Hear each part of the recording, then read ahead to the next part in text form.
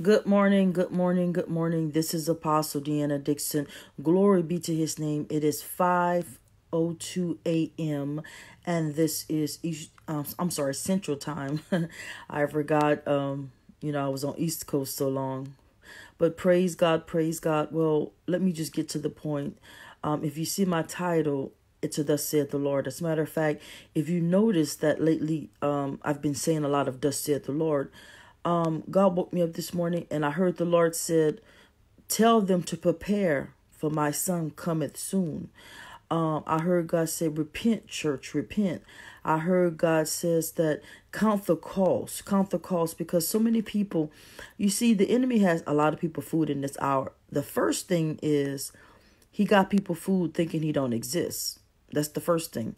The second thing is people think they have a lot of time, God says, and you do not.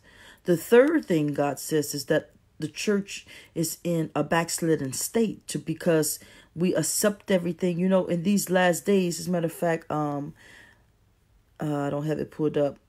God says that even the elect should be food. Come on, somebody, hallelujah. So let me tell you the scripture is Psalm 63 this morning. And it says, O God, thou art my God. Early will I seek thee. My soul thirsteth for thee. My flesh longeth for thee in a dry and thirsty land. And God said that's what time it is. The land is dry and people are thirsty. They are thirsty for truth. They are thirsty for knowledge. They are thirsty for wisdom. They are thirsty for the anointing. And the sad part is they don't even know that they are. And God says, where no water is, come on, somebody, hallelujah, to see thy power and glory. So as I have seen thee in the sanctuary, because thy loving kindness is better than life, my lips shall praise thee. Thus will I praise thee while I'm alive. Oh, come on, somebody. I will lift up my hands in thy name. My soul should be satisfied as with marrow and fatness. Praise God, praise God. Yes, y'all, they messing with my live already, and I ain't even started too much. Come on, somebody, hallelujah. And you know, I used to get offended of them, but now I understand it's a blessing. Oh, come on, somebody. It's a blessing because I keep telling y'all, the enemy don't fight anything that's not good. Come on, somebody. Hallelujah. So anyway, it went to Psalm 64. Hear my voice, oh God. In my prayer, preserve my life from fear of the enemy. God said the enemy is using fear in this hour like never before. Oh, come on, somebody. Y'all remember Psalm 23? I will yet walk in the valley of the shadow of death, and I will fear no evil. He said, hide me from thy secret counsel of the wicked, from the insurrection of the workers of iniquity. In this hour, evil is very much relevant. But God says, be ye not afraid. He said, for I am with you, lo, even into death. Come on, somebody. He said, who whet their tongue like a sword and bend their bows to shoot their arrows, even bitter words. Oh, come on, somebody. For that they may shoot in secret at the perfect. Oh, come on, somebody. They throw a rock and hide their hand, just like the old people used to say. Suddenly do they shoot at him and fear not. They encourage themselves in an evil matter. They commune of laying snares privately, they say. Who shall see them? God says, I see what the enemy is doing. He said, I'll be a friend to your friend and an enemy to your enemies. He's been having me say that for a couple of days now. Come on, somebody, hallelujah. He said they search out iniquities. They love evil. They accomplish a diligent search, both the inward thought of every one of them and the heart is deep. But God shall shoot at them with an arrow. Oh, come on, somebody. That's for you that feel weary, that's feeling worn. God said that he has your back. Come on, somebody. Don't you forget the works of God. You know, when you're going through, remember your victory. Remember how God brought you through, because he's going to do it again, said the Lord. Come on, somebody. Hallelujah. He say, suddenly shall they be wounded. He say, and this day, those enemies that you see before you, you shall see no more, said the Lord. Come on, somebody, hallelujah. So shall they make their own tongue to fall upon themselves. God said, you ain't got a plot. You ain't got a plan. You ain't got to get mad at them. He said, because their own tongue shall fall upon themselves, said the Lord. Hallelujah. All that see them, they shall flee away. Come on, somebody, hallelujah. And all men shall fear and shall declare the work of God, for they shall wisely consider of his doing. We come into a time where they're going to have to respect the men and women of God, because God is going to move on our behalf. I'm telling you. Oh, come on, somebody. In this last hour, open your mouth, like I said the other day, and use your authority, said the Lord. The righteous should be glad in the Lord and shall trust in him, and all the upright in heart shall glory Glory. Oh, come on, somebody. You see, the enemy is trying to make it seem like, okay, that we're losing in this hour. Let me tell you something. The enemy is gaining ground, but God is still God. Come on, somebody. Jeremiah 31:21 says, is there anything too hard for the Lord? Nay, saith the Lord. Nay, saith the Lord. Come on, somebody. Hallelujah. Let me tell you something. There's a lot of stuff going on in this hour.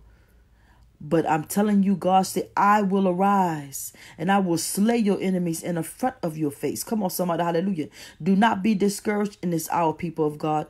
But this is a serious hour, thus said the Lord. This is a serious hour.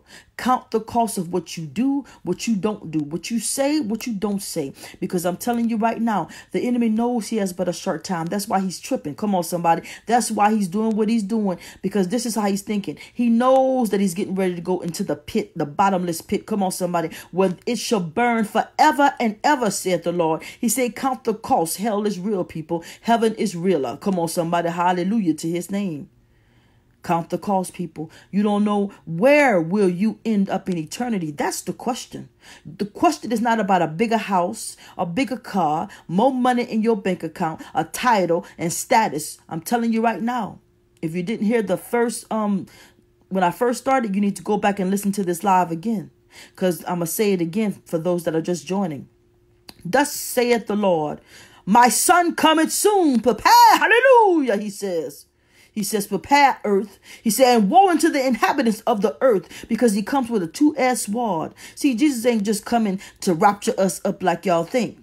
I'm not saying he's not going to do that, but he's coming with a vengeance, saith the Lord. Hallelujah. He's saying every tongue gonna confess and every knee gonna bow. Come on, somebody. Hallelujah.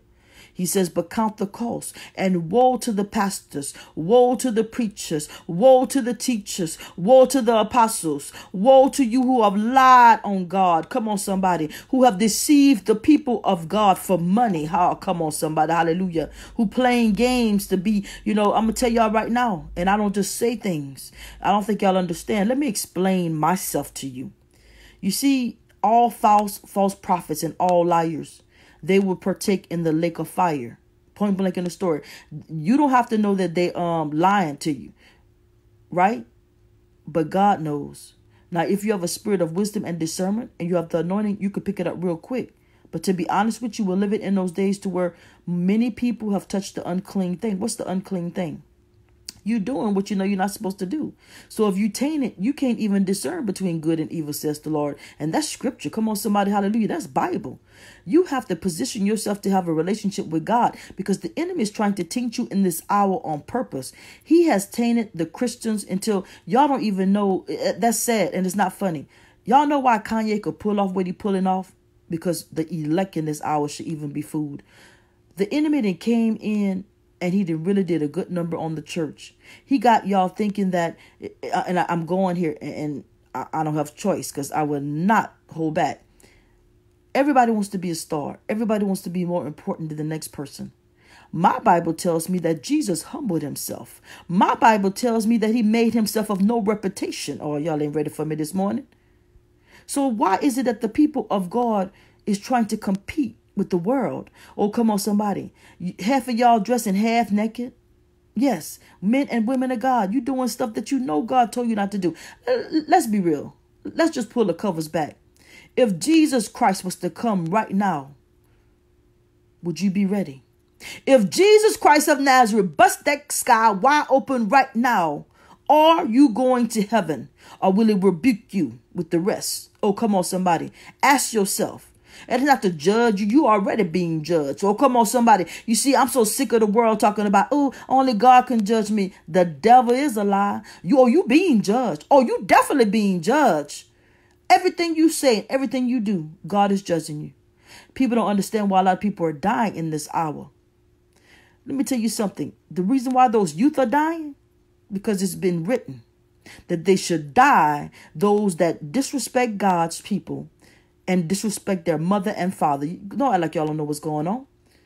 We have a youth that don't want to pay mind to God, number one, and number two, they're unruly. But God says, woe unto the people that have caused them to be unruly. We have a generation that don't know God, and that's why those kids don't know God. I said what I said, how I said what I said. Hallelujah. Everybody want to be more than what they ought to be. In this hour, we're supposed to be witnessing like never before. Hallelujah. But people still marrying. Let me tell you, thank you, Lord. I hear you. God says that all his laws, they're trying to mock. They have a new show. Y'all know I don't look at TV like that, right? But when God told me to tell me to turn that on, I know it's for something. They had a show last night, and they was marrying. It's called Married at First Sight. And I said, God, what is that about? He said, because they're mocking everything, every law I put in place, that marriage is honorable. The bed is undefiled. He said they're mocking. And I thought about it. I mean, even the titles of every show. Just go to Netflix. Go to every. I mean, it's biblical. The evil, Lucifer, all kind of stuff is biblical. The enemy knows he has but a short time, and this is what he's thinking. I'm gonna take as many people to hell with me as I can. And unfortunately, body of Christ, it's working. I'm telling you what God say. God say many people have rose their eyes in hell. Y'all don't understand what I'm saying. And if you don't believe it, remember Lazarus and the rich man. Excuse me. If you don't believe that there's a hell, I need you to Google. I'm not going to tell y'all everything because I notice a lot of people don't know scripture. Look, Lord, you see what they did? Y'all, they made my computer. They don't like y'all with that scripture. You saw that? Oh, but that's all right, because guess what? I'm going to go to that scripture now. Oh, y'all saw that, right? I mean, just made my computer go off. That devil don't like word. Y'all know that. Lazarus and the rich man. Hold on. I'm going to Google it in for y'all. I guess God wants y'all to see it. And if, Lazarus and the rich man. Y'all, I tell you, they always messing with me. But guess what? I'm made for this, so it don't even matter. Hallelujah, it don't even matter. I ain't got to the point where this what we doing. This what we doing, devil. I don't like you. You don't like me. Hallelujah.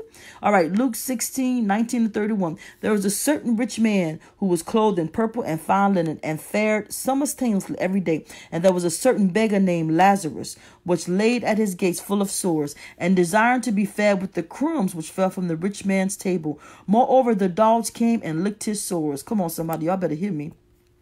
Verse 22, and it came to pass that the beggar died and was carried by the angels into Abraham's bosom. The rich man also died and was buried. And in hell, let me go closer for y'all that don't believe hell. And in hell he lifted up his eyes, being in torments, and seeing Abraham afar off and Lazarus in his bosom. Verse 24, and he cried and said, Father Abraham, have mercy on me, and send Lazarus that he may dip the tip of his finger in water and cool my tongue, for I am tormented in this flame. 25, but Abraham said, Son, remember that thou in thy lifetime receivest thy good things. Y'all better understand, them famous people, them rich people, and likewise Lazarus evil things. But now he is comforted, and thou art tormented. Y'all better understand. Please get this word. Verse 29. Come on, praise God. Hallelujah. God is good. I'm sorry. Verse 26. And beside all this, between us and you, there is a great gulf fixed, so that there which would pass from hence to you cannot, neither can you pass to us that would come from thence. Then he said, I pray thee, therefore, Father, that thou wouldest send him to my father's house, for I have 5 brethren, that he may testify unto them, lest they also come into this place of torment. Oh, come on, somebody. Hallelujah. And Abraham said unto him, they have Moses and the prophets. Let them hear them. Y'all ain't ready this morning. Hallelujah. He said, they have Moses and the prophets. Let them hear them. Verse 30. And he said, nay, Father Abraham, but if one went unto them from the dead, they would repent. You understand what this man asked? 31. And he said unto him, if they hear not Moses and the prophets, neither will they be persuaded through one rose from the dead. Y'all ain't here. Man, y'all got to understand. So anybody don't believe in hell, send them to Luke. Praise God. Send them to Luke 16:19-31. Come on, somebody. Hallelujah. Hell is real. Hallelujah. So I pray in the name of Jesus, repent every day. Every day I get up, you guys. God, thank you for waking me up. Thank you, Jesus. Oh, thank you. I'm in my right mind. God, lead me throughout the day. If you say or do anything that's not of God, people repent. For the time is at hand. I'm telling you. Let me tell you what else God said. God says, don't you see the times? Rumors and rumors of wars. You don't even know the season. One day is cold outside. One day is hot. He said you won't even know the seasons. Scripture is being fulfilled right before our eyes. Hold on. They mocking. Now, I'm going to say it again. I've already said it once, but I'm going to say it again. This is protocol. When you got saved, did God just put you up in the front? I'm talking about the real ones. I ain't talking about the fake ones that get that little certificate. off the line or go to Friendship University, because y'all don't know this, but I do. Most of the famous ones, they got their doctorate through it's called Friendship University. You have to pay for it. Oh, y'all ain't ready for me, for real. So my whole thing is this.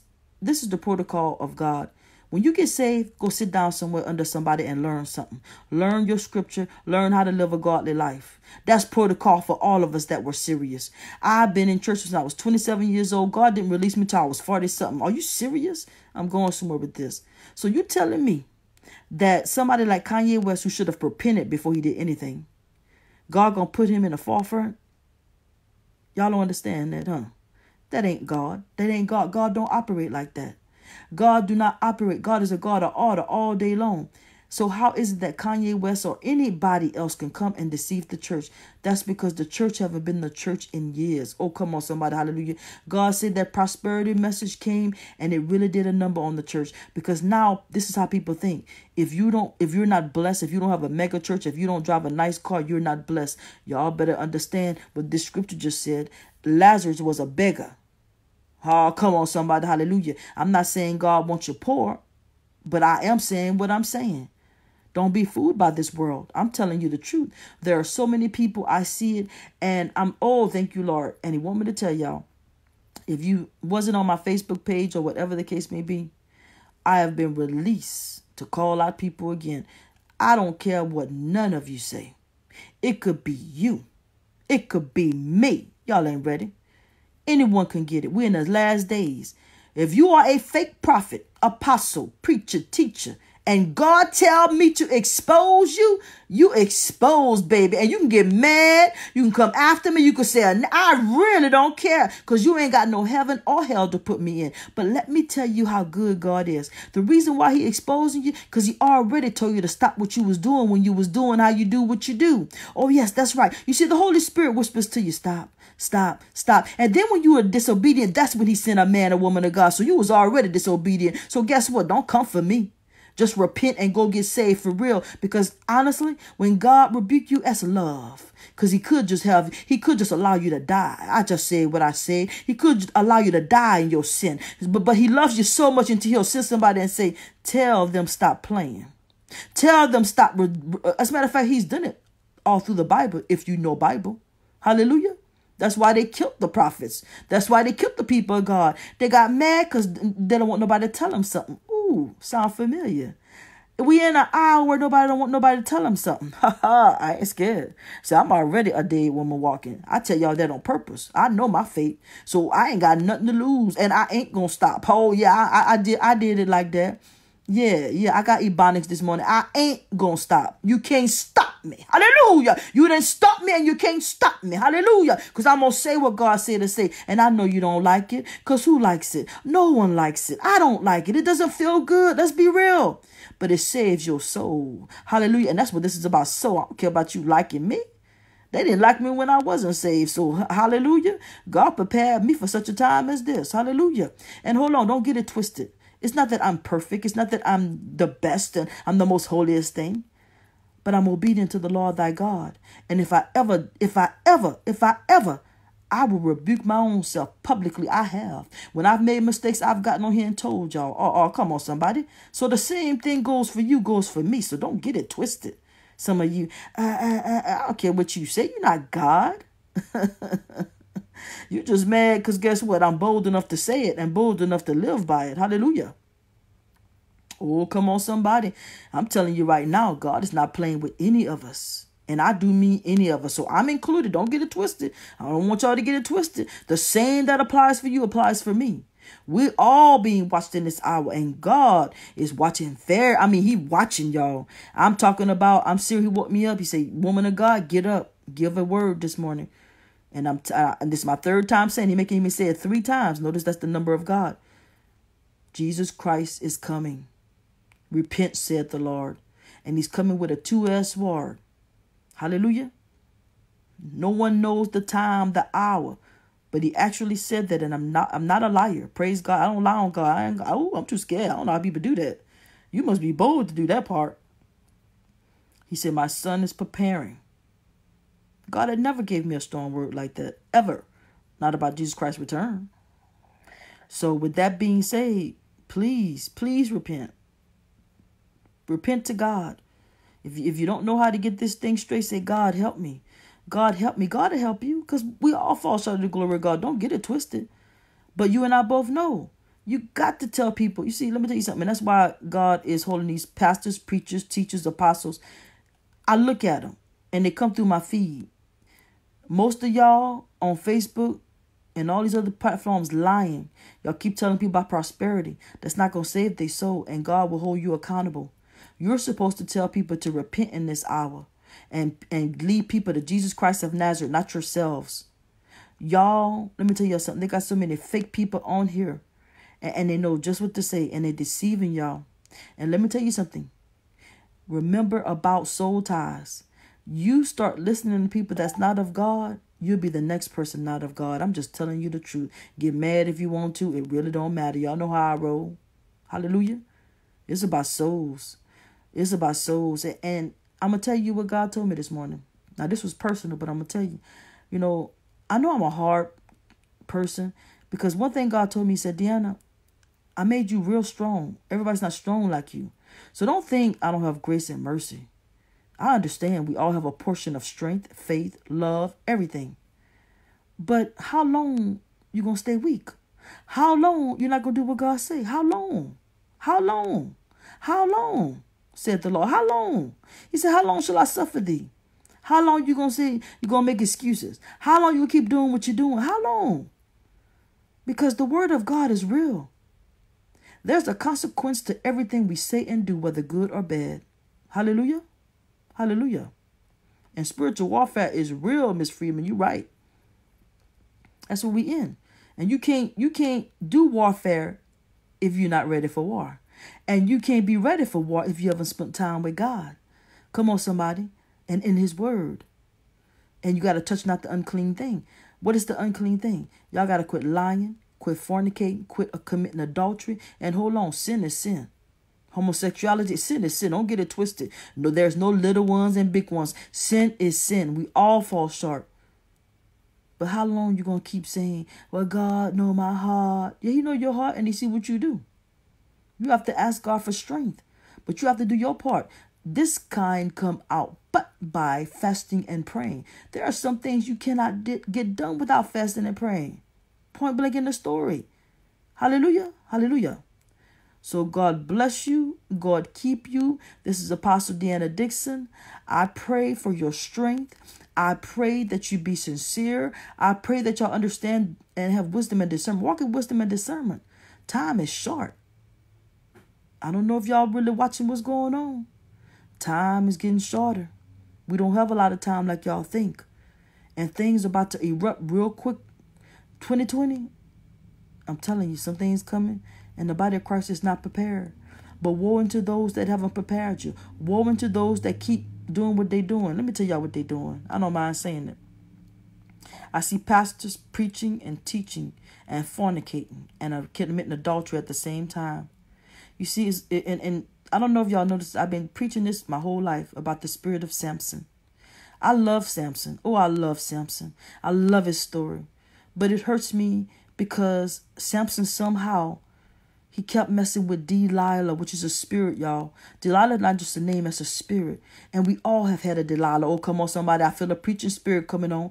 You see, that Delilah is that thing that the enemy sends because he's been watching us his whole life. Our whole life. He's been watching us, y'all. He knows what you like. He knows how you like it. He knows when you like it. Oh, come on, somebody. Don't play with me this morning. Y'all know what I'm saying. And we know that Delilah gets us in trouble. And let me tell you how crazy it is. Because when you start playing with Delilah, you don't even know that spirit is withdrawing your spirit. It's pulling from you. Oh, come on. It's called the Python spirit. Come on, somebody. It's called the Jezebel spirit. See, Delilah works with her cousins. Attila, the Hun, all of it. Y'all don't hear what I'm saying. The deceiving spirit. So think about it. He kept playing with someone that kept trying to get him bound with the Philistines. And I know he had enough sense to know every time I tell this woman something, which be a lie, she calling the Philistines. Samson was far gone. Some of you keep touching at Delilah. They keep touching at Delilah, whatever your Delilah is. Don't you know it's making you weak? And that's what it does. It wears you down to where you stop doing what God told you to do. Where you stop being who God told you to be. Come on, somebody. Because it's an assignment to destroy who you are. Hallelujah to his name.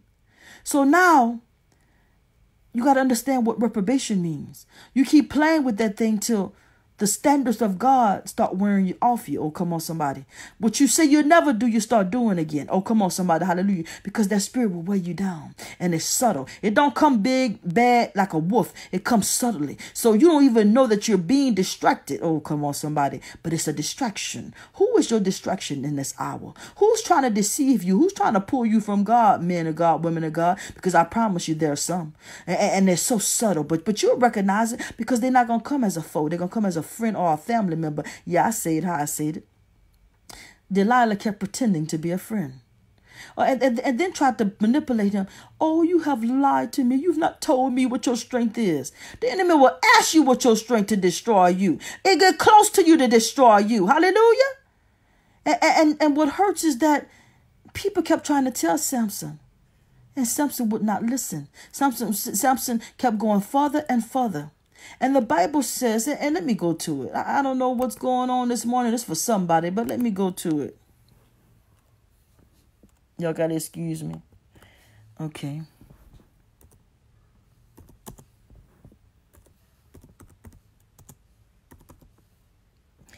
God, he didn't even know that God had left him, y'all. He didn't even know that God had left him. And I don't know if y'all understand. There's some deep stuff. Hallelujah. Samson was a judge of Israel. Chosen person. Okay, Judges 16:20. And she said, the Philistines be upon thee, Samson. And he awoke out of his sleep and said, I will go out as other times and shake myself. And he wist not that the Lord was departed from him. You guys, I don't just say that to try to mock people. I'm telling you what thus said the Lord. People don't even know that God have left them. I'm talking about famous pastors and preachers and teachers. They don't even know, because you know when you've been doing something for so long, you just float in it, right? Come on, somebody, hallelujah.